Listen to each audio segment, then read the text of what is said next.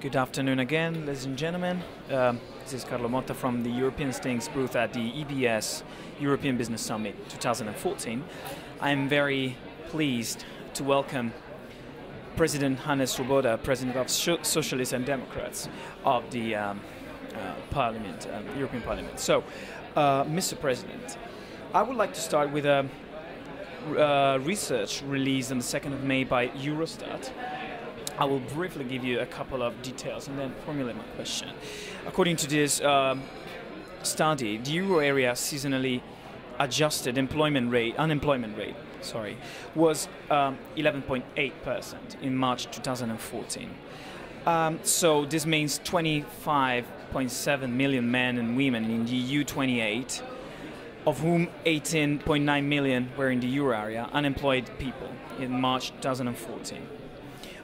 So we have some interesting numbers like Greece, 26.7%, Spain, 25.3% unemployed people, against 4.9% of Austria, 5.1% Germany, 6% in Luxembourg, with the unemployment rate of 22.8%. What are the plans and the proposals of the S&D group to help European new generations get back to life, we would say? Well, first of all, we need better economic policy, a policy which is giving incentives to investment, because investment is the key of creating new jobs. Maybe investment in existing companies, maybe new companies, startups. Secondly, of course, promote education and training, because we need well-qualified young people. But of course, the qualified people then have to find also jobs which are more or less in harmony with their qualification, or the qualification with the harmony with the job available. Of course, for that we need not only more education and training, we need less bureaucracy to give incentives for new startups. There are a lot of things have to be done. From macroeconomic policy, there was a public investment plays a bigger role, because public investment was going down, but also private investment, and of course we need banks to give credits. Therefore, the banking union, the safety net created for banks is very important, and banks now should give more credit, especially to small and medium-sized industries. Thank you. What is your opinion, Mr. President, about the fierce austerity policies of the past years in Europe? Do you believe it was the only road to take to face crisis? And what's the Socialists and Democrats' resolution for economic recovery in Europe to return to sustainable growth? Austerity was not the alternative. Now reforms are without alternatives. Reforms are necessary, especially in the countries you mentioned with a very high unemployment. Of course, reforms were necessary, but austerity in the sense of cutting down too strongly and too quickly was creating even more unemployment. And therefore, we always proposed a longer-term perspective of doing reforms, of cutting, of course, spending which is not necessary, redirecting spending towards investment, education and training, and to have a cut in the deficit and in the debt, which in the long run, of course, is necessary, combined with less unemployment and more future for the younger generation. So I think we proposed a lot of alternatives in our progressive economy proposals. Partly they have been respected or accepted in the last years, but we have still a long way to go to be positive, to give the younger generation a positive sign of there is a chance for you, there's a possibility, creating new mobility devices and possibilities also in Europe. So there are many, many things which still have to be done beyond the simplistic austerity policies of the past years. What do people expect from S&D group nowadays, in your opinion? I mean, and also, what do you expect the election outcome to be for S&D, for the Socialists and Democrats at the European election next week? And what new could your party bring to that new parliament? Well, first of all, of course, we hope to gain further additional seats in these elections.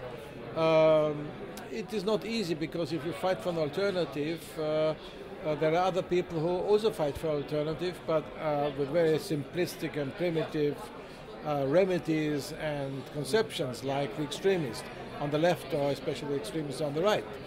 So we are in a competition with all those who say the present policies are not okay. Therefore, we will see how the result will be. Secondly, of course, we started two very, very important initiatives. The one is a progressive economy, and the other is Jobs for Europe program, where we go also more into details.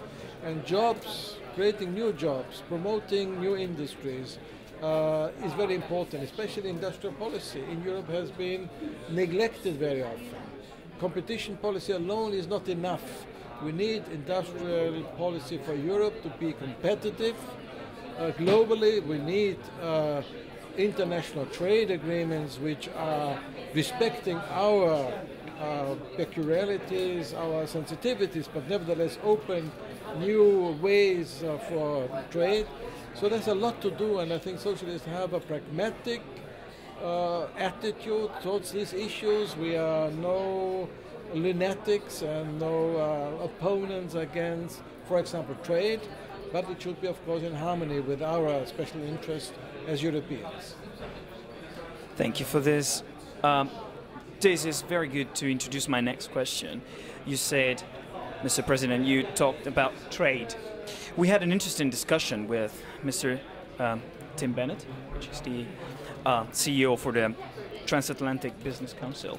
And we had, as I said, an interesting chat with this gentleman about TTIP. Well, there are major obstacles on the way to an agreement. This is no secret.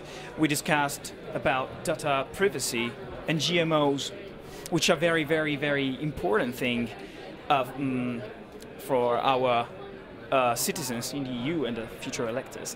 We would like to hear from you, hear your opinion on the compromises that the European citizens should or should not take in order for the EU to benefit from a very huge, gigantic trade agreement like this.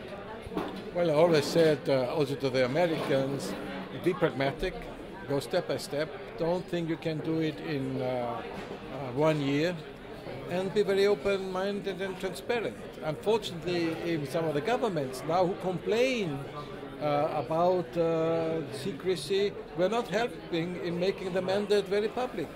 The mandate should be very public, officially.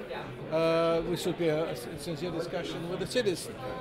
Now, on the acceptance, I think there are many ways to deal with the issue. The issue is, for example, information. If people have enough information, even if goods they don't like, but it's clear they are informed where they come from, how they are treated, if they are including GMOs, it's a different thing. Then people who don't mind can consume it. People who do mind can say, no, I don't want this kind of product. So I think we should not be ideological on this issue. On data protection, yes, here we need rules. The European Parliament, since months already has a concept on the basis of the proposal of the Commission. We made our legislative work. The Council is not coming to the table to negotiate. So it's up to the government. They always said, I don't want to have a trade agreement with the US without sufficient data protection. We can do it. The Council has to come and we negotiate as we do on other legislative acts, and then we have it. But it's very hypocritical of some of the Council members, some of the governments who speak loud about data protection but don't come to the table, who speak loud about transparency but are not ready to publicize the mandate for TTIP, and that endangers this important project we have with the United States of America. Thank you. I would like to get back to the elections for my last question. We recently released a story, an article on our newspaper, on the European Sting, about the alleged lack of interest of the European voters about these elections, these upcoming elections. Without getting again on numbers, I can tell you that a lot of people, especially in countries like Italy or France, consider their economy damaged by the EU in the last few years. What's the problem behind this? Is it just communication? Or is there an actual problem of from the EU to help its citizens? Well, probably both. Look, many politicians, if there are negative things, they say they come from Brussels. If it's positive, it's coming from them. Let me take the two examples you mentioned. In France, reforms are necessary. Of course, not only reforms for France, but of the European policy. And much more should have been done already from the side of France to put pressure on the rest of Europe to do what I said before, a policy beyond mere austerity, and do, of course, the internal reforms. Italy, if you look at the difference between the north and south, even there is a big gap. It's not only in Europe, but the situation in Milano and the situation in Calabria is totally different.